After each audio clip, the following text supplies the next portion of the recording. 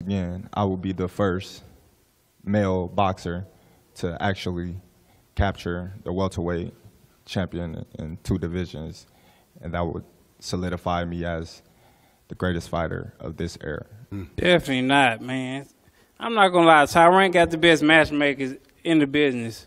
You ain't fought nobody, man. You haven't beat anybody undisputed at 140. Who you fought at 135, and who you fought at 147. Even you fought Sean Porter. Even Sean Porter said, "What did I do to Sean Porter that you couldn't Sean do?" Porter said he did not train like he should. He didn't do the things that his daddy told him to do. What are you talking about? Even his daddy said it. Even his daddy said it. You butthurt that I got the Even his daddy said it. You butthurt. Even Kell Brook, he was already broken.